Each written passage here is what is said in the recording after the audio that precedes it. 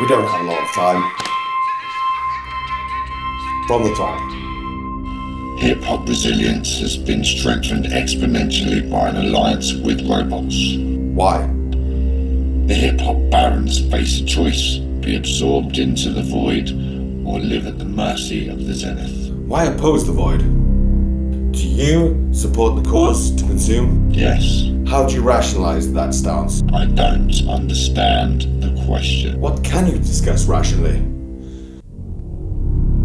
The robots have observed Void's obsession with hip-hop as a bastion of human culture.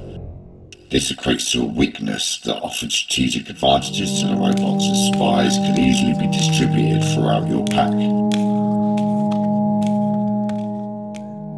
Are we not from the same pack? What do you mean? Back to the story. Hip-hop barons met with a Void agent and soon discovered their mutual interests. None of them wanted to be absorbed into the Void.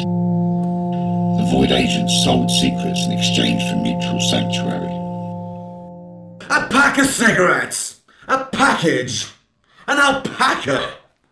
What pack are you, Zenith? I don't understand the question. You understand what you're programmed to understand. Confused. Silence your mind. It is done.